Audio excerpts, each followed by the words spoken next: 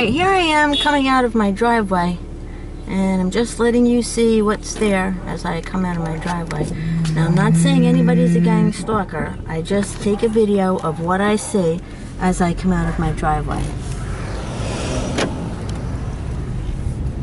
Now, essentially, I want you to look at the streets of Costa Serena, and I want you to notice that there's no one here, because there's normally no one on the streets of Costa Serena. But what you will see is when I come out of my driveway, there is somebody there.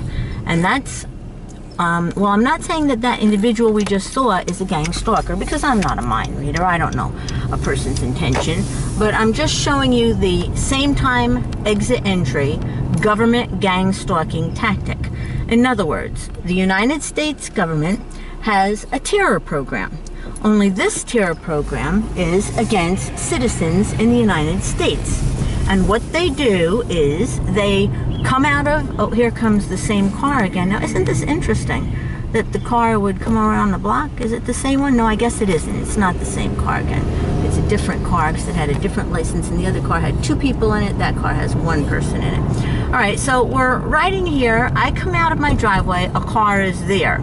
Now, that's what happens every time I come out of my house. It could be a person in back of me. It could be a person driving by in a car. It could be a person walking in front of us. I'd like you to also notice the person in red at the corner, because that's another thing that they do is when I come down Buena Hills, that's right here as I leave my development, they will have a person in red. Now, I'm just pointing out patterns in government gang stalking. I'm not saying that individuals, because I don't know any of the individuals who gang stalked me 24/7 for the last 8 years. So I can't say this one, this one, this one. All I can do is say every time I come out of my house, I'm gang stalked, because this has been going on every day for the last 8 years. Regular behavior doesn't, it follows the laws of probability.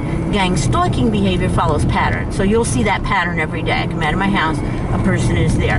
That's a gang stalking pattern.